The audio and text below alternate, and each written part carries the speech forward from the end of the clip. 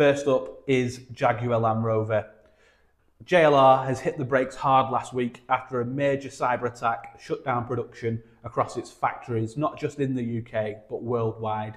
Thousands of staff have been told to stay at home, luckily on full pay, which is all right for some, while suppliers employing over 6,000 people are currently stuck in limbo. The hackers claiming responsibility say it's their second strike in 6 months, and Jaguar Land Rover has admitted that disruption could last into October. The only good news really to come from this at the minute is that no customer data appears to have been stolen. The bad news, however, is that Britain's biggest car maker is now learning the hard way that ransomware can stop a factory faster than a flat tyre. Right, so let's get into the actual detail of what's actually happened here with Jaguar Land Rover back in it was last week, wasn't it? Yeah. So it wasn't a brute force attack or some Hollywood-style zero-day exploit. The entry point was much simpler.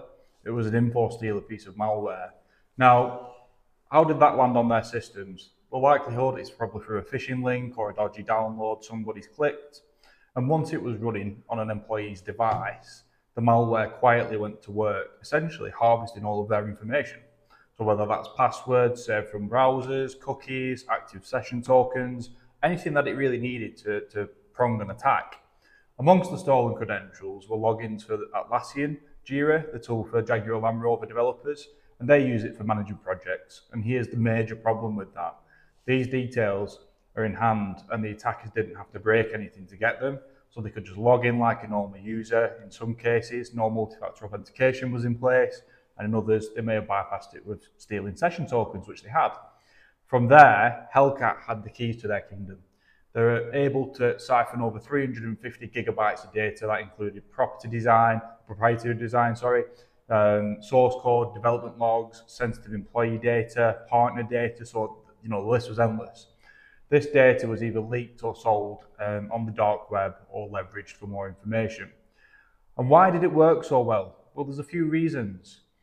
Too much resilience on passwords being saved in browsers. Again, it's a normal thing, everybody does it. Limited monitoring on usual logins, so nobody's looking at who's logging in from where. And critically, nobody enforced MFA or conditional access on Jira, the main development platform. So in short, it wasn't exotic, it wasn't fancy, it was just a case of stolen credentials from an infected laptop being used to work on. And essentially the attacker walked straight through the door.